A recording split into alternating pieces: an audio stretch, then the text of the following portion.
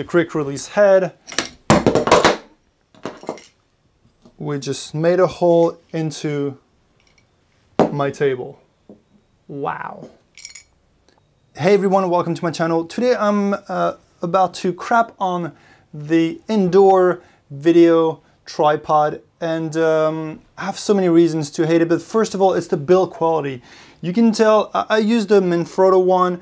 It was just too big for me for most of the works that I was doing. So I was looking for a smaller, lighter video tripod, and the reviews online were quite good on Amazon. I bought this on Amazon. I took my chance and figured that it would do the job, but it is just not. It's just not that good. It is terrible, in fact. And here, while I was just checking out, see, this keeps coming off. Whenever I am panning, after a while, the head just gets loose. The whole ball head system gets loose, and so you have to tighten this super hard to not loosen up. So that is one thing. Obviously, it's not doing it now because I'm filming, but it kept doing it while I was setting this thing up. I really had to do it. Oh, here we go. And it's just the build quality itself is just terrible. And it is hard to,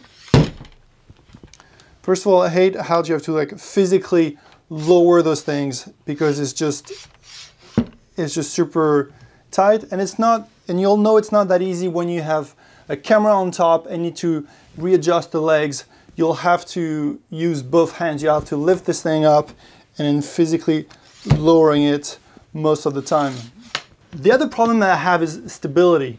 The head is cheaply made, but that's understandable because of the price point. The other big issue that I have is, you see the legs right now, they cannot extend more than that, even if I raise it up, because of this triangle here keeping it in place. With my Manfrotto before, I could just unscrew this and then spread the legs more to get more stability, depending on the need that you had, and also get lower angle shots. This is the lowest you can get to the ground, which is pretty terrible. The other thing that you cannot do is change the strength of, or the resistance of the panning.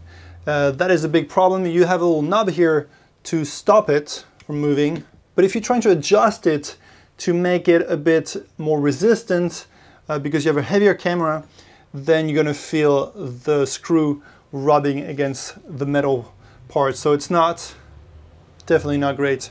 You can change the resistance of the tilt. Yeah, that's the thing. Like, because you cannot spread the legs, obviously I don't have a camera here, so it's a bit lighter, but that's my biggest issue too. It's so light and cannot spread that you will most likely have to put a lot of weight on it in order to keep it stable. That brings me up to my next point. If you're trying to add a weight on this thing, the only place you can do it is here, because putting weight on this plastic part is a terrible idea. It's very weak, and you can hear it squeak every now and then, and I do not recommend putting weight on this thing. The only good thing about the tripod is the quick release head. We just made a hole into my table. Wow. One more reason to hate this thing. So I guess there's no security. Oh my Lord. All right, so if I had a camera on top of this, it would have just smashed to the ground. Let me take my phone and show you what I just did here. Thank you, Andoer. So somehow this is supposed to retain. Now it works.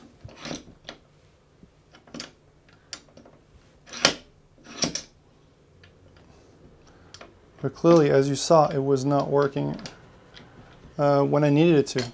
All right, so that was my quick trash talk about this Andoer. I'm going to look elsewhere. I'll put a link into my next tripod I'm going to try to buy But yeah, that's it. I hope you enjoyed this review, horrible review in fact, but I had to do this. I really had to do it. Oh, here we go. That was my point. Now this thing is loosened up. You can see here. Yep. So it will happen eventually. I don't know if it's going to happen during a shoot, and also the leeway, like the amount of correction you can do with this ball head is terrible. So yeah, I knew it was going to happen sometime. But this somehow keeps getting loose. Yeah. I know I've said the word cheap a lot of times, but it is hell cheap. So, alright, that's it guys for this horrible review. Please hit the like button if you enjoyed this video and subscribe to my channel for more reviews like that. Let me know in the comments below what's the best tripod for under $200. I did somehow, after the first day of using it, break this thing right here.